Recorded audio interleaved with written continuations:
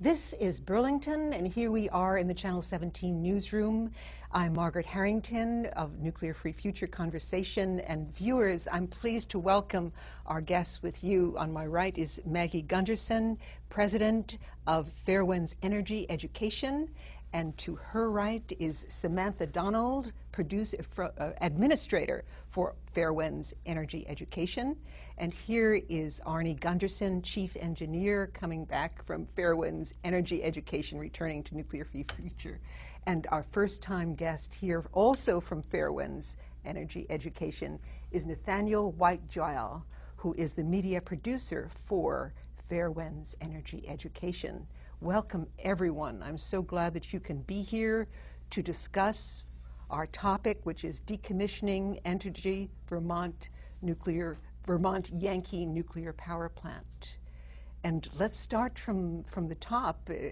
Who wants to jump in on the momentous decision that Entergy made on August 26th? August 26th, Entergy announced that at the end of this fuel cycle, they're going to, in 2014, they're going to shut down the plant permanently. And so when is the end of the fuel cycle? It's October or November of 2014. So it's still a year away, year plus a little bit away. They had to announce because they have to buy fuel. And if they weren't buying fuel, their employees would know immediately that something is wrong. And so when they made the decision not to buy fuel, they had to notify the employees, at which point they had to notify the public. And we, the public, heard that on August 26th, and the reasons given were not about the safety of the plant or about the many things that we've been talking about on this conversation for the past several years. But what was the main reason? Well, Entergy's position is the market didn't justify keeping the plant running. You know, they tried to sell power to Vermont back in 2012 at 6.5 cents a kilowatt. The market was only at 4 cents. So the Vermont utilities dug in and said, we're not buying from you. So had the Vermont utilities bought from Vermont Yankee, they might have continued to run because effectively Vermonters were subsidizing Vermont Yankee. But anyway, we got cheaper power by almost 2 cents. And then the combination of Fukushima Daiichi costs to fix it up. And it's a standalone old plant. And they had to fix their condenser. They were looking at something on the order of $250 million in plant improvements, so that they decided to pull the plug instead. And what were they waiting for, Arnie? Yeah, in my opinion, just a couple weeks before that, the federal courts ruled in their favor and basically said that the federal law preempts the Vermont law as far as nuclear safety issues go. I think they wanted that decision. If they had canceled the plant, likely the decision never would have been made. I think their minds were made up before that federal decision was ever made. And I think that they wanted it in hand so that when Vermont starts to argue about the decommissioning of the plant, they'll be able to say, hey, look, the federal government disagrees with you. That's an interesting element in this discussion, because most viewers, including myself, wouldn't know about this or wouldn't put it together, such as that. It's a strategy for the public, is it not, to appeal to the credibility of Vermont Yankee? So. Yeah, I think they're going to claim that it was strictly market forces, and the Vermonters had nothing to do with it, and that's part of the strategy too, is to belittle the efforts of Vermonters and the legislature and the activists. And then separately, though, they wanted that piece of ammo in their back pocket about the federal law. That was an important piece in their chess strategy about what, how to rein in Vermont and how to prevent us from, down the road making other demands on them. And I think it's one more layer on that. I think that there was an industry strategy.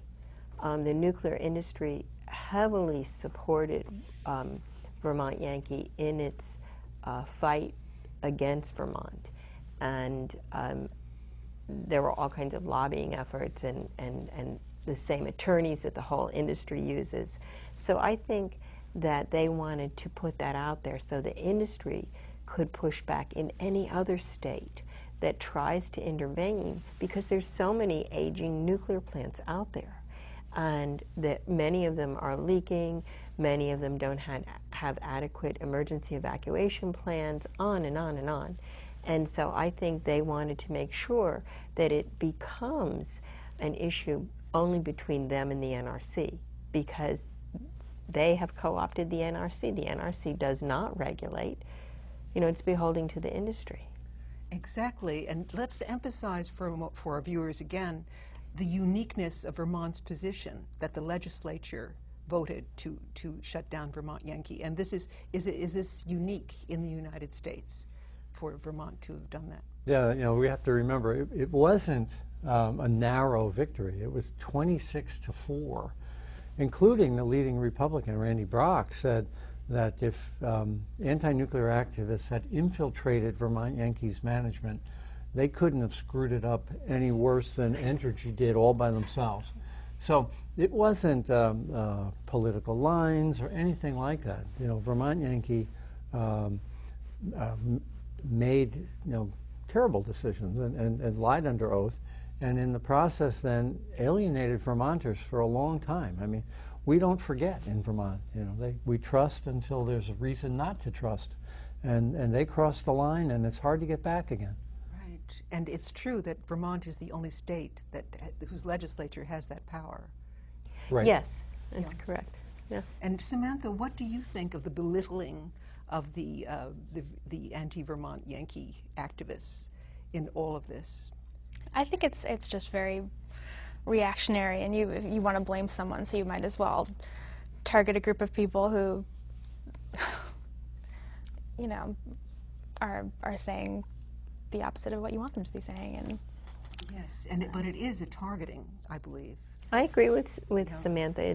It's definitely a targeting of the everyday people who have legitimate concerns. When you look at the Vermont Yankee site, and Samantha and I have talked about this and looked at that, if there's an accident down there, the school bus drivers have to drive towards the plant to get families out, and many of those, this is just an example, many of those are mothers or fathers who have children in other school districts.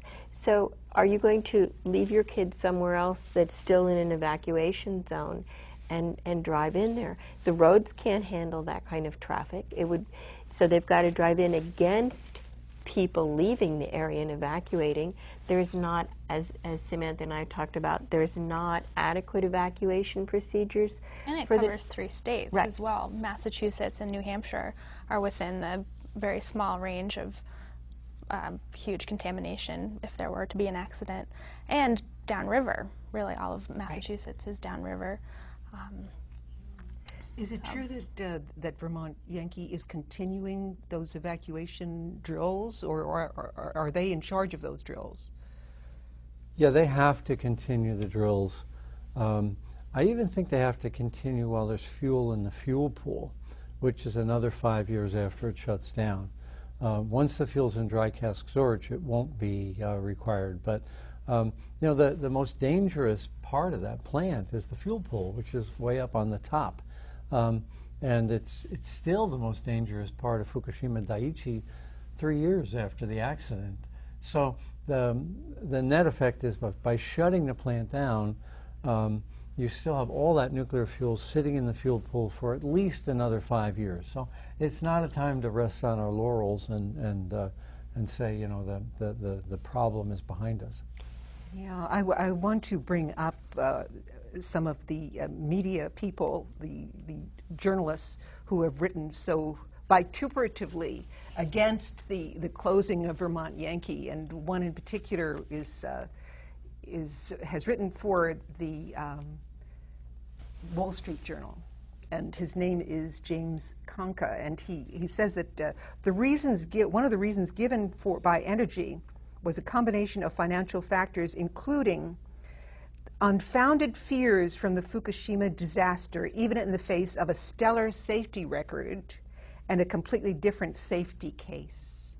This is egregious, is it not? And in the way we're discussing it now about the impact of Fukushima on all of the nuclear power plants, the safety of all the nuclear power plants around the world, and in particular Vermont Yankee, which is, Nathaniel, is it the same reactor as Fukushima? Yes, it is, and I think that and I'm sure Arnie will elaborate on this, but I think that it is going to suffer from the same issues that Fukushima Daiichi suffered from, and it's liable to have the same problems that caused the issue at Fukushima. Not the natural disasters necessarily, but the age is very similar, and so it's likely to have the same. It's likely to have the same problems. And that's a question I asked Arnie the other day, actually, because I knew they were the same reactors. And so I said, well, Fukushima Daiichi was on the coast of the ocean, and Vermont Yankee is on an inland river in Vermont, so we're not at a risk for a tsunami on the Connecticut River. So is it safer? Why would we be as worried about that? Yeah, the tsunami and the earthquake are not necessary to make a power plant like that explode like Fukushima Daiichi did. So this is the same design. What happened is the earthquake ruined the off-site power. That happens all the time at Vermont Yankee. The off-site power fails. And then the cooling system at the ocean was destroyed by the tsunami. But there's ways to destroy that cooling system as well. So when you have those two things, loss of off-site power and loss of the ultimate heat sink, you will have a Daiichi kind of an explosion. There's just no way around it. The plant that's in the same situation is Pilgrim in Massachusetts. Same design. Oyster Creek, same design. So there's 23 of these. Vermont Yankee will make it 22 that needed to make major modifications, but they cost so much, and the plants are so old that the management is saying, no, we're not going to do it. The NRC is complicit in this scandal because what the NRC is allowing is they don't have to make any Fukushima mods until about 2019. So they've got another 6 years to run without spending any money. The NRC knows that if they forced them to modify these plants to make them as safe as they should be, or they could be, that if the plants were shut down, and they're not in the business of shutting power plants down. So they're giving all these plants enormous latitude on meeting the Fukushima backfits, the changes that are necessary. So that Wall Street Journal article is just absolutely wrong. You know, line by line, every single line is factually wrong, not just interpretation, but factually wrong. Could you take us back to the fuel pools that you mentioned at Vermont Yankee and explain, even in comparing them to Fukushima, what is going on there and how the decommissioning will impact that? Yeah, the design at Fukushima and the 23 plants in the U.S. like Vermont Yankee are called BWR Mark III design with a Mark I containment. And what that means is the fuel pool's at the top. We got smarter over time and we put the fuel pool down low, but back in the day, these were designed, the fuel pool was at the top. The Japanese were, in a lot of ways, more safety conscious than the Americans. They only had about 7 years worth of fuel in that pool, whereas Vermont Yankee's got 38 years of fuel in that pool. Why does it matter? What's the difference? Tell our viewers. Yeah, the big deal is Vermont Yankee's got 700 times more radioactive cesium in its fuel pool than all of the atom bombs that were ever exploded in all of the atmospheric testing. So, and it's open to the air, essentially. There's a little corrugated metal top over the top of the building like you can buy a shed at Sears, but the pool is just covered by a metal shed. So the question is, you know, at Daiichi, it was a Unit 4 pool, and the fear of a fuel pool fire in the Unit 4 pool that caused President Obama to say to Americans, get out of the way for 50 miles. It wasn't the explosions in 1, 2, and 3. It was the fear of the fuel pool in Unit 4. And you'd think we'd take that lesson and get the fuel out of our fuel pools. But it costs money. It costs about, I don't know, $70 million. And if a plant does it while they're running, that money comes out of their pocket. But if they wait until it's decommissioned, that money comes out of the decommissioning fund. So if they can push the NRC off and delay the decision to move that fuel, they save 70, 80, $100 million. And they put the safety burden on us. Is that, in fact, what is going on right now? Yes, that's exactly what's going on right now. You know, we're picking up the risk, and the people that own the reactors are picking up the profit. And when will Vermont Yankee officially move into decommission? Well, the plant shuts down 2014. Is that when it begins? Yes, November 2014. Yeah. And they will immediately take the lid off the nuclear reactor, like the top off a pressure cooker, and pull the nuclear fuel out and put it in the fuel pool. They do that because you want to empty the pool and go to the lowest level of safety at the plant, which is all the fuel out of the nuclear reactor in the fuel pool. It will sit there for 5 years because the fuel is physically hot. It can't be moved.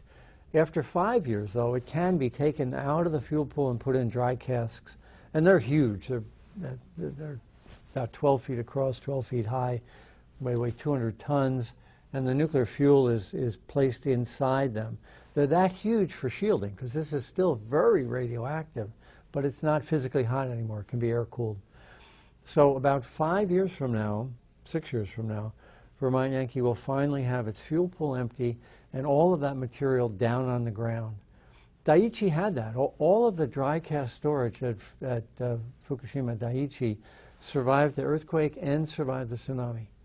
There was only the fuel in the fuel pool that was the big risk. So, yeah, you know, Vermonters and people in Massachusetts and New Hampshire need to be alert for the next 6 years. Where are the dry casks now? Are the dry casks actually there now? Yeah, they'll sit on the ground. There's 6 or 7 there now, but they'll need about 40. And they'll sit out on a pad next to the nuclear plant. And where they'll go is another question. You know, we don't have a place to send the nuclear fuel right now.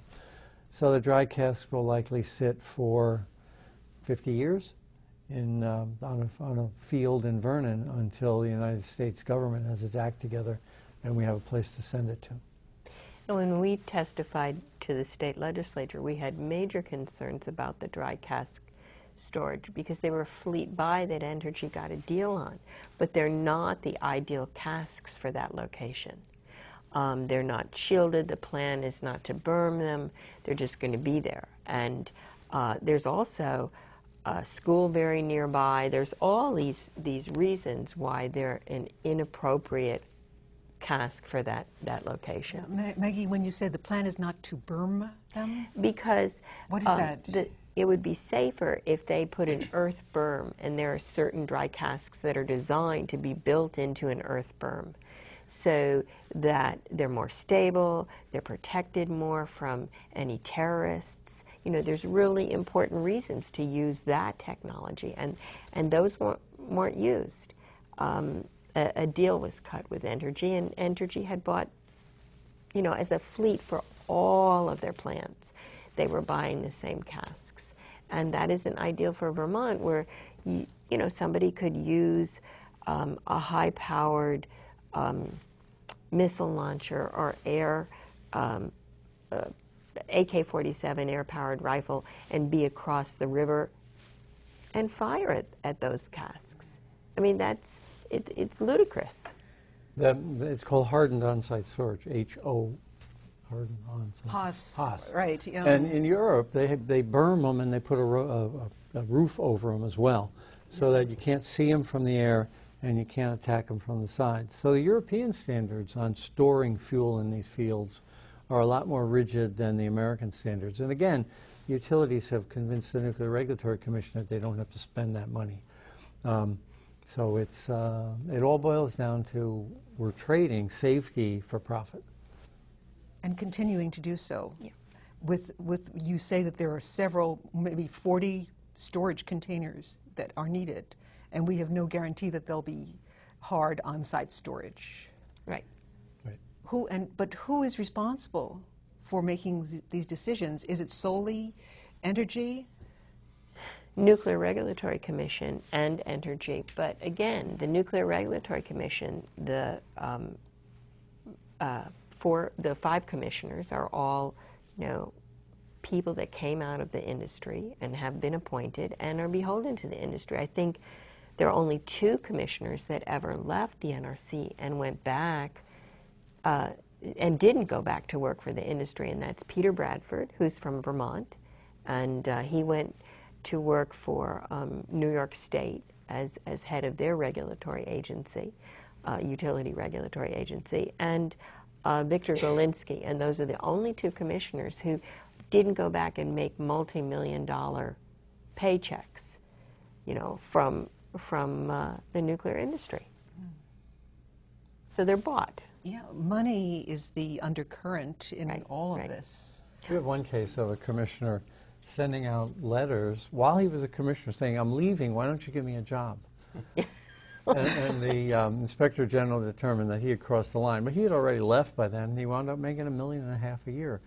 While he was still on the board, and once he already and making had decisions, the job, he made decisions that favored his new employer. And that's pretty common at the Nuclear Regulatory Commission. Yeah. I want to go back and talk a little bit about the euphemism that the industry calls safe store, because as we're talking about decommissioning, and Samantha has given it a great name, and I hope you'd share that with everybody. Lazy store. Safe store is lazy store. Lazy store. It leaves this legacy to our children, or Sam and Samantha's grandchildren, our children's grandchildren, Arnie's and mine. And it's just outrageous. I mean, that means that carcass would sit on the bank of the Connecticut River for 60 years. And I think Arnie can certainly more adequately talk about what's happened at a couple other single-site plants. Vermont Yankee's a single-site plant. And without adequate oversight, what could happen in terms of leakage while it sits there for 60 years. Yeah, the NRC made a fundamental change 15 years ago when they allowed these plants, like Vermont Yankee, not to be owned by utilities, but to spin off and become these things called limited liability corporations. The only asset Vermont Yankee has is Vermont Yankee. And the minute it shuts down, the asset becomes a liability.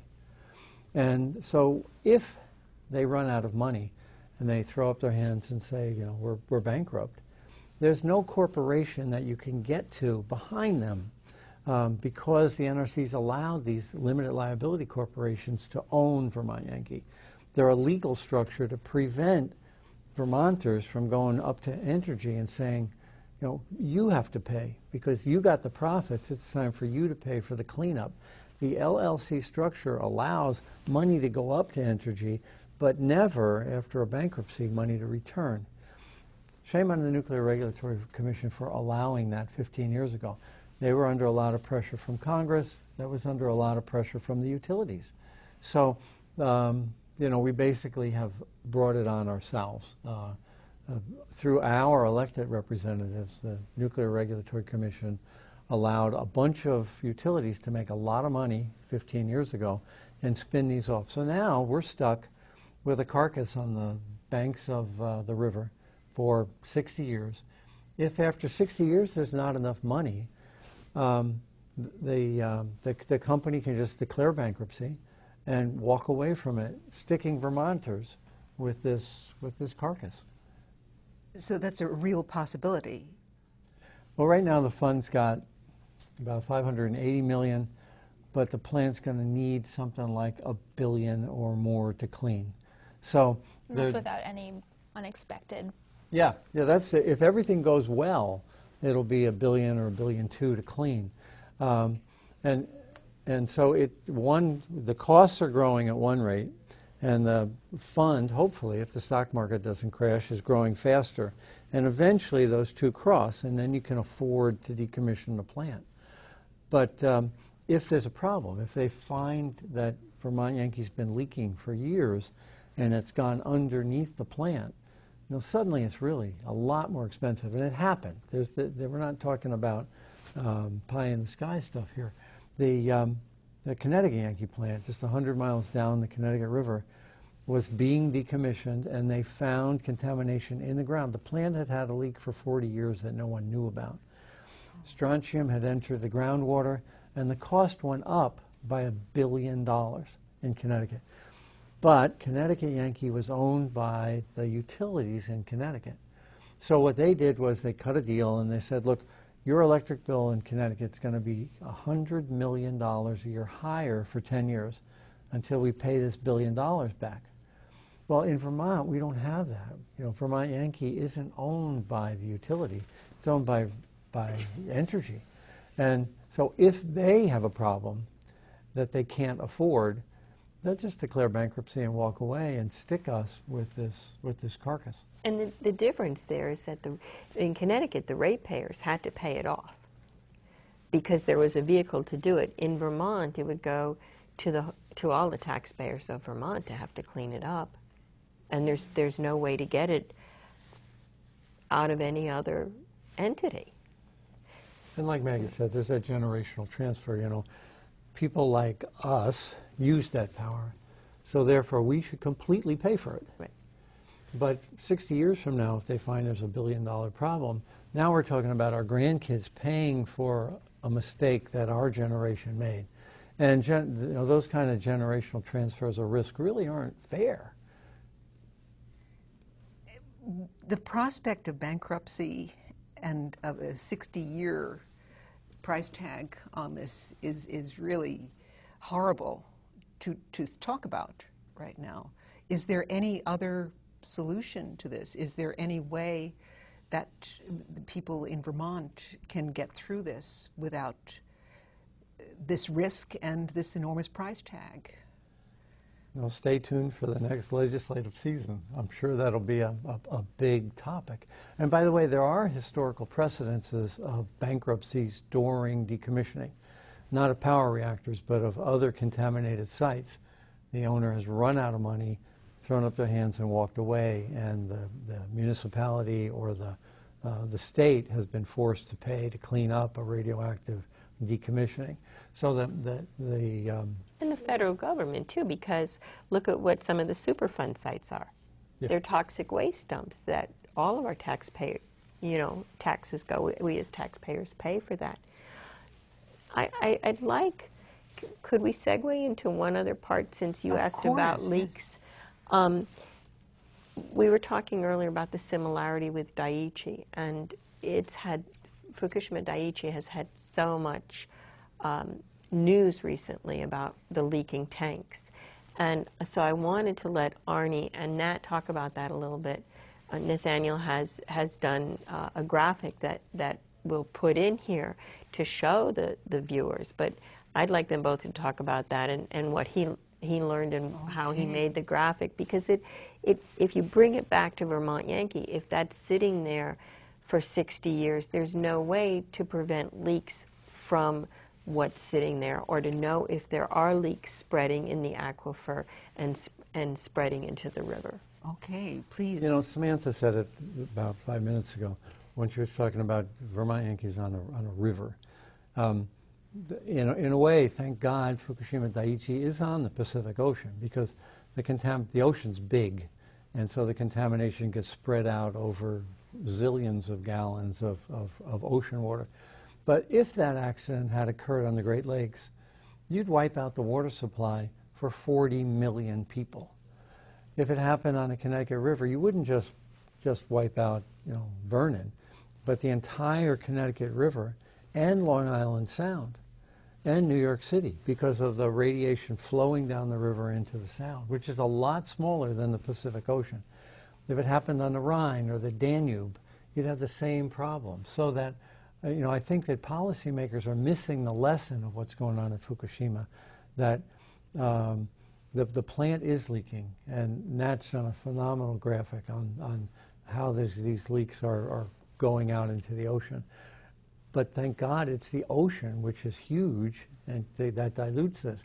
If the policymakers looked at these inland sites, Mississippi River, Missouri River, Great Lakes, they would say, oh my God, we can wipe out half a continent. The water supply to half a continent is at risk if this happens.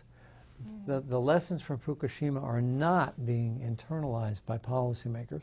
Exactly, and even now, today, say in the New York Times, the 3 top stories are about Fukushima. Could you bring us up to speed on what is happening right now So, there? what's been happening in Fukushima is the water that's being used to cool the fuel that's been destroyed by the earthquake and the tsunami and the explosions is being stored in these big tanks. And these tanks are not shielded, so radiation is just radiating from them as they sit there in the middle of the countryside. But they're also leaking water, and that water is running into the groundwater, into the water source, and spreading out into the Pacific.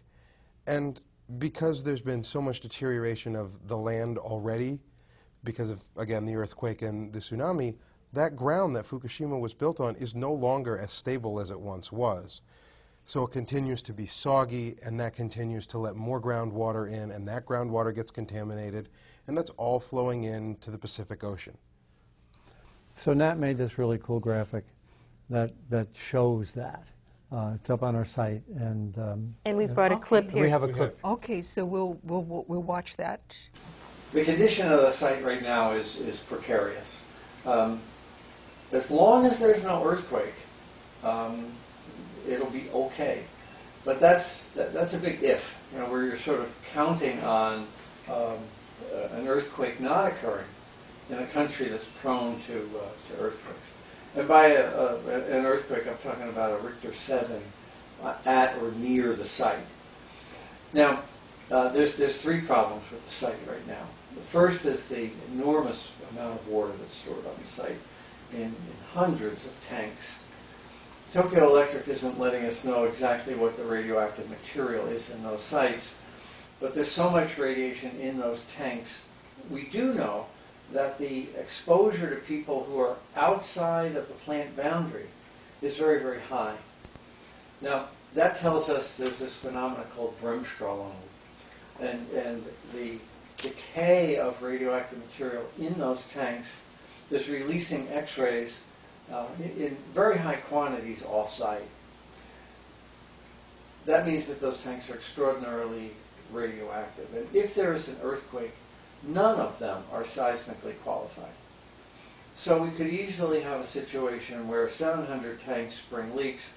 It runs across the surface of the site and into the Pacific Ocean. That's more contamination in those tanks than has already been released into the Pacific Ocean. So number 1 is an earthquake destroying the tanks and causing them to leak. Number 2 is the concern I've had for years, which is the structural condition of Unit 4. Unit 4's fuel pool has the most fuel and the hottest fuel. It was recently changed out. So a loss of cooling in the Unit 4 fuel pool can still lead to a fuel pool fire and contamination of vast amounts of the country. The chance of a fuel pool fire diminishes with time because the fuel becomes cooler. It's not there yet, but it is approaching the point where if the pool were to lose water, it's likely that the fuel would not catch on fire. That assumes the fuel stays intact. If the earthquake is significant enough to distort the fuel and cause it to collapse, all bets are off, and you can still get heating to the point of creating a fire if the fuel were to break and not be cooled. But the third thing, Akio, is what you referred to as the Unit 3 problem. Unit 3 has less fuel in it than Unit 4. That's good. The bad news, though, is that Unit 3 is much more severely damaged than Unit 4. So if Unit 4 could ride out a Richter 7 earthquake, it's likely Unit 3 will not. So the risk of a structural failure at Unit 3 is higher, although there's somewhat less nuclear fuel in the fuel pool. It still presents, in my mind now, rapidly becoming the single biggest risk on the site. There's a structural failure of the Unit 3 building because of all the damage from the massive detonation shockwave that hit the building. The magnitude of this problem is huge. It's as if the Japanese should be fighting this as if it were a war. And you don't fight a war on a budget. And since I created that graphic, the number of tanks filled with this incredibly radioactive water has increased exponentially and continues to increase because the fuel continues to need to be cooled. So it's a problem that's getting bigger. It's not one that's getting smaller. It's an emergency situation Absolutely. in Japan now, and people have called for it to be treated by the federal government there, or they don't call it the federal government there, do they? But by their government as an emergency. But it is not. Is it true that it is not being treated as an emergency? It's not being treated properly. I believe the government has been put in control, but their ideas about how to control this leakage of radioactive water doesn't really work right. And in the film that we released, Arnie talks about good, solid ideas that will work, and they're dismissed. If we're going to freeze the ground around Fukushima, and I say we because it affects the entire world, it's not just Japan, what happens when we lose off-site power? The ground's not going to be frozen again. But if we follow what Arnie said and we put in a zeolite trench, the zeolite will absorb the radiation and that water won't be as contaminated. Could you elaborate on what a zeolite trench is? I'll turn that over to Arnie. He has a little bit more information than me about that. Yeah, the problems at Daiichi now were evident 2 years ago. I mean, there were. I was one of people, and the book Maggie and I wrote talks about the need to put a fence around the plant, a trench around the plant, to keep the radioactive material from leaching back into the groundwater. 2 years ago, it was a lot cheaper because the radiation hadn't gotten out too far. Now we're at a place where the radiation is in the groundwater further out, and the Japanese are talking about building an ice wall that would go from the grade of the plant all the way down to bedrock, and would be something on the order of 2 miles long. So a 2-mile long ice wall, they would stick refrigerator units into the ground and freeze it for 2 miles. Now, freezing ground has been done in the past. The engineers used it to pick up the Leaning Tower of Pisa. They put ice on one side of it and they moved it up a little bit to keep it from toppling. But no one's ever built a 2-mile long ice wall. The Japanese want to spend $500 million on it, and they want to be patted on the back and some sort of seal approval. The plant site is going to cost $100 billion to clean up, and nobody's addressing that. It's not going to come from Tokyo Electric; they're broke.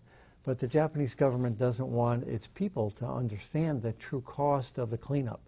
So this is another Band-Aid. Let's put a trench around the plant and freeze it. And when in fact, had they acted 2 years ago, this problem would have been cheaper, and we wouldn't be in the situation we're in right now. When you say, had they acted 2 years ago, are you saying that that time is past for any other alternative measure to be taken? Well, the horse is out of the barn. The radiation is in the soil and moving outward much more so than it was 2 years ago.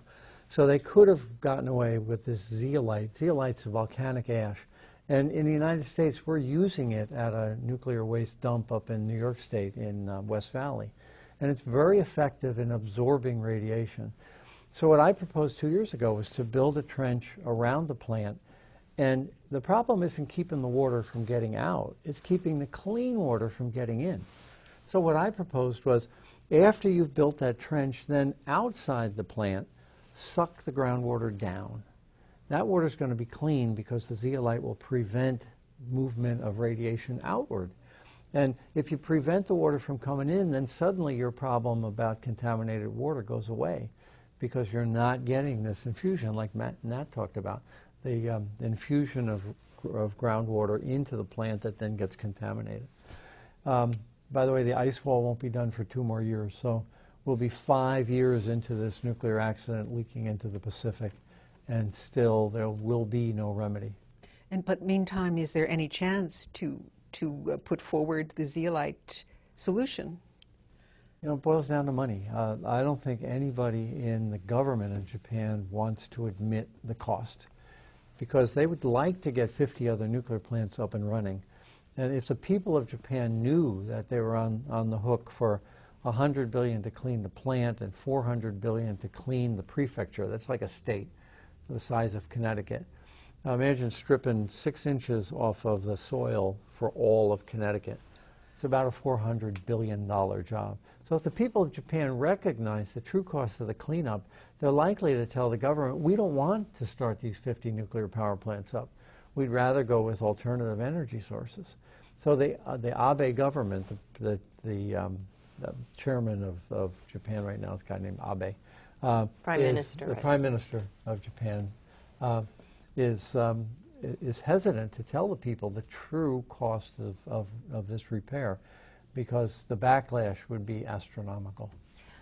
It's interesting, the Prime Minister, because he's very pro-nuclear, and he keeps talking about the necessity of starting the plants up, and I think he's very beholden to the industry. His wife is very outspoken against starting them, and talking about the women and children who've been harmed and why they need to keep all the nuclear plants shut down. So there's this interesting dichotomy. Yes, yes, and you had spoken before about the support that women, especially in Japan, have given to the anti-nuclear movement there, anti-Daiichi.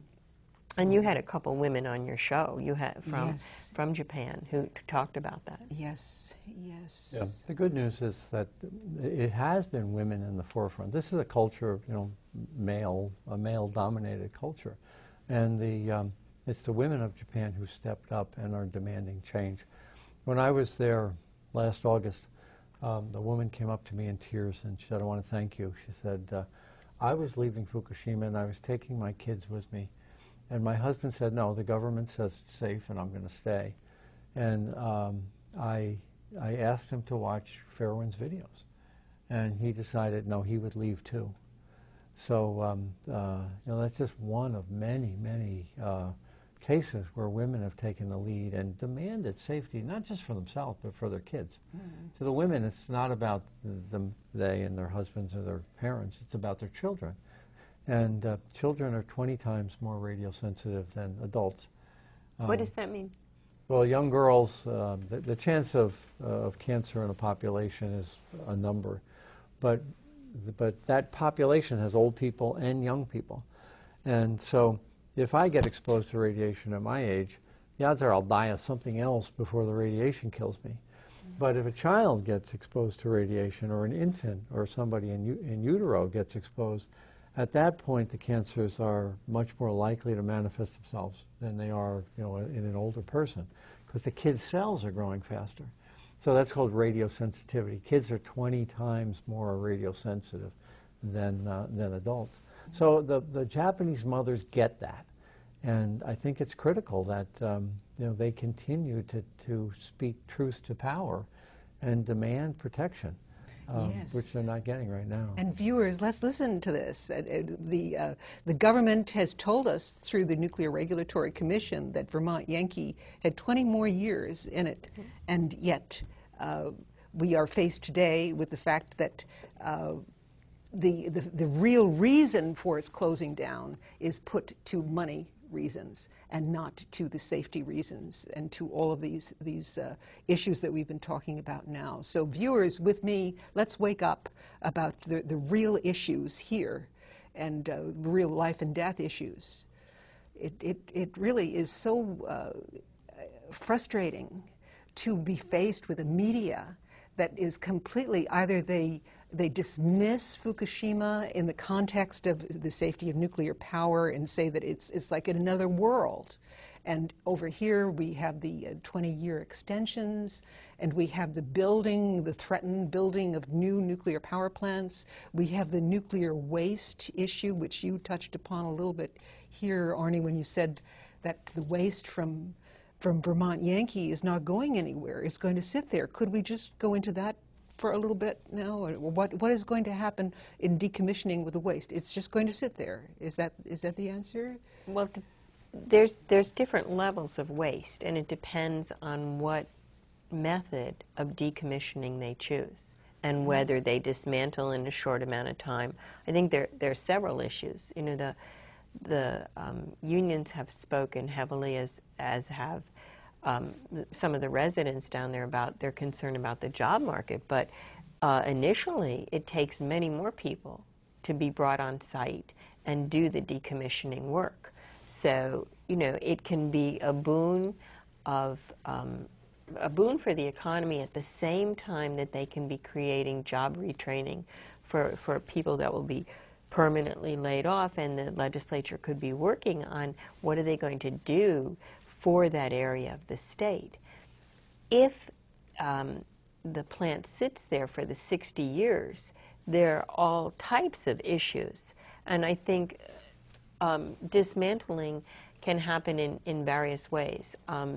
There's a firm that comes in and takes out all the low-level radioactive waste. And I think it's important for our viewers to know what is low-level radioactive waste. Okay. That's everything except the fuel. So when people say, oh, low-level, it's just the gloves that were thrown away or the outerwear. It's not. It's every single thing in the plant except the fuel. The fuel is the high-level waste. Well, let me give you an example there.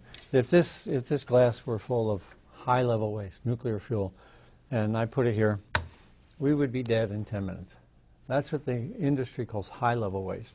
So anything other than that, something that can kill you in a day or two, is considered low-level waste. So there's nuclear fuel and essentially everything else. The nuclear fuel will stay on site for a long, long time. The remainder, though, what we call low-level, can get shipped to Texas, where there's a waste dump that Vermont and Texas are in a compact together. Texas has agreed to take our low-level waste and bury it in a landfill on the desert near Mexico, in a very impoverished area, they want to take waste for the country so that they can employ a bunch of people in this impoverished area. But in fact, what we call low-level would still cause someone to die if they were exposed to it over a period a little longer than 10 minutes. So the plan is to take Vermont Yankee apart. The question's when. Do we do it in 5 years, or do we do it in 50 years? And right now, Entergy's in charge of the pot of money. And unless we can wrestle back the pot of money and say, no, we're going to do it faster, you're going to do it faster, Entergy, we could be stuck with that carcass for 50 or 60 more years. No, you're talking about the decommissioning fund. And who paid for the decommissioning fund? Vermonters. When the plant was sold to Entergy, there was $300 million in the fund. And Vermonters had paid about $10 million a year over 30 years, and it was invested in the market.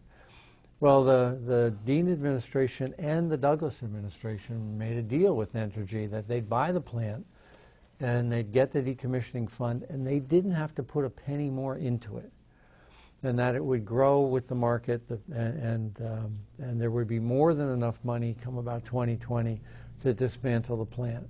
That was part of the political deal that was made in 2002. Well, now Entergy's saying there's not going to be enough money come 2020 or 2022. We need to wait until 2060 or maybe 2070. So the representations that Entergy made when they bought the plant, that they didn't have to put any of their profits into the fund to make it grow, are now proven to be wrong. and that Entergy should have been adding to that fund all along. But again, if they added to the fund in 2003 or 4 or 5 when they owned it, putting money in the fund is not the same as putting money in their stockholders' pocket. So again, we picked up the risk, the stockholders picked up the profit. Well, and isn't there a good example of them breaking down or dismantling a plant properly in Maine? Yeah, Maine Yankee. We have a bad example in Connecticut Yankee because of the contamination under the plant, but we have a great example in Maine Yankee. The plant was dismantled in a little more than 10 years and is now a green field with nuclear fuel in a corner of it. So the nuclear fuel is a separate issue from tearing apart the rest of the plant. Maine did it right, Connecticut did it wrong, and Vermont isn't going to do it at all for potentially 60 years. That's the lazy store. What did you say? Hence the lazy store. That's the lazy storage. Yep. And what I think is so interesting is just how this all just comes down to money and how expensive a nuclear plant is, even in the decommissioning phase. I mean, when we heard that the plant was shutting down, you're like, oh, it's great, it's over, we're done. But there's so many more years of work and so much more money that has to be spent.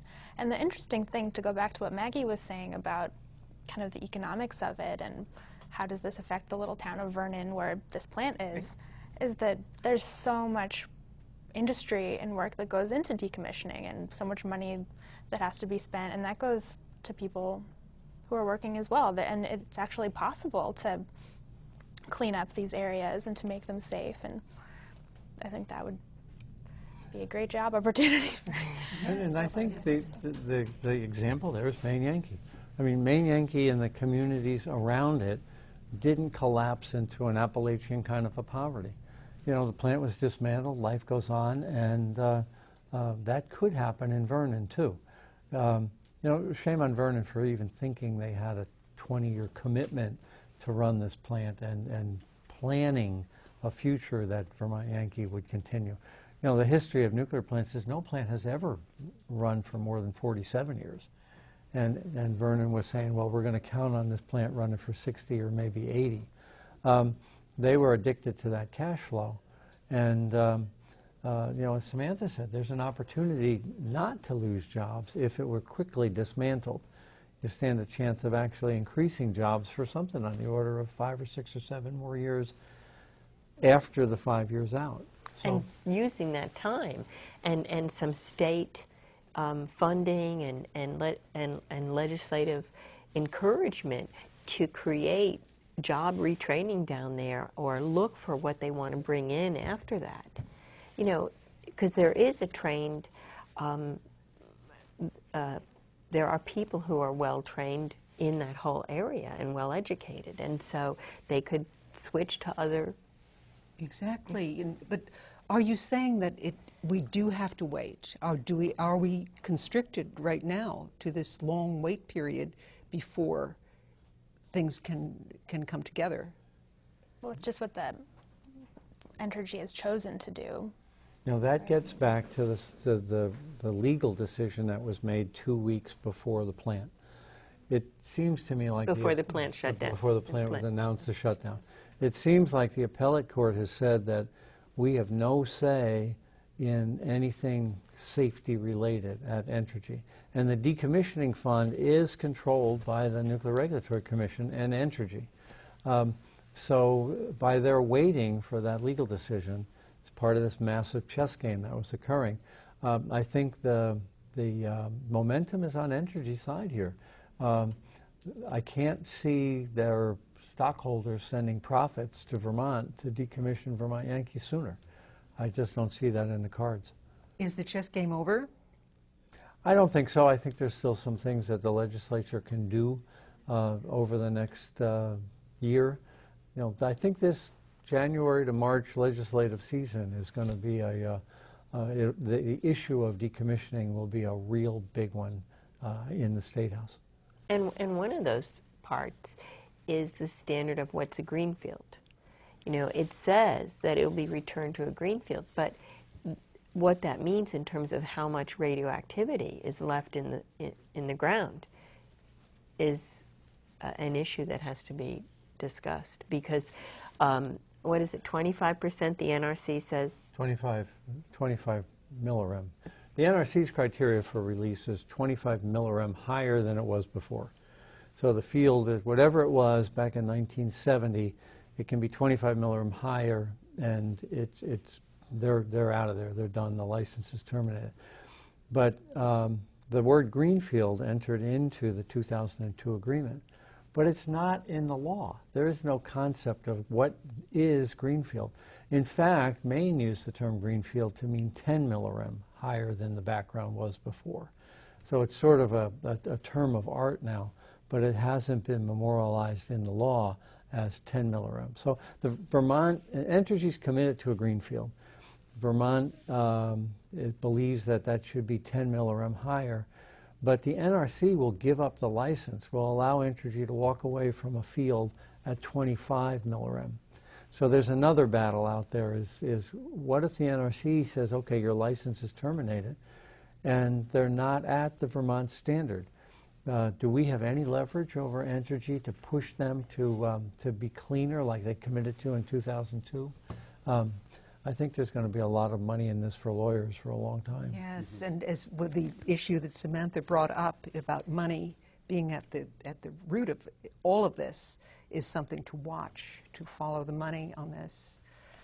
Well, in the few minutes that we have, I'd like each of you, if you would, to tell me what you hope for in all of this. And I would invite you to come back for another session on this because it's an ongoing issue, of course, and we never know exactly how bad it's going to be, actually. But I'd like to ask you what you hope for in the immediate future on the issue of decommissioning Vermont Yankee. Well, what I hope for is kind of unrealistic, of course. I hope for them to decommission and demolish the site within 10 years and meet the standard of Maine Yankee, but I don't think that that's going to happen. Entergy has not said that that's their intent. Thank you.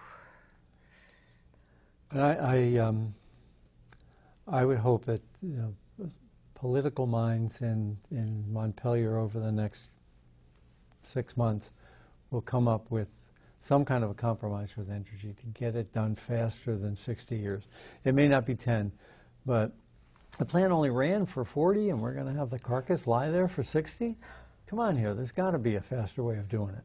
So I hope that political forces are applied to Entergy to get the carcass removed in less than 60 years. Thank you. Well, for me, I'm originally from Massachusetts, so I worry about the area in Massachusetts that's right downstream of, right on the Connecticut River, downstream of Vermont Yankee, and I would just hope that someone out there in charge is thinking responsible thoughts and, willing to take care of the contamination that isn't just within Vermont's borders. So, Maggie? I would like to see the fuel pool emptied and the dry cask storage, especially the older fuel, taken down as soon as possible. I know there's a nationwide move. A lot of interveners are petitioning the NRC to have that done because all of those fuel pools are at risk of explosion or fire. And as long as that fuel is sitting there for the next year, while the plant is year plus, while the plant is still running, and then while they're waiting to move it to dry cask, if the older fuel was taken out that's been there for 35 years, it would protect everyone much more. So that's my risk, my wish. Thank you, Maggie, and thanks Samantha and Arnie and my dear friend here, Nathaniel. Thank you for your vision and your insight and your commitment to this crucial issue for us here in Vermont and in America and in the world. And I appreciate so much your ongoing work in this with Fairewinds Energy Education. And viewers, let's invite them back again to give us more insight, and we hope that the story will unfold in a more positive way. But given that you are working on this, I believe that we can have some positive outlook. Thank you very much. You're welcome. Thank you. Thank you, Margaret, for Thanks. hosting this nuclear-free conversation. Thank you, viewers, too.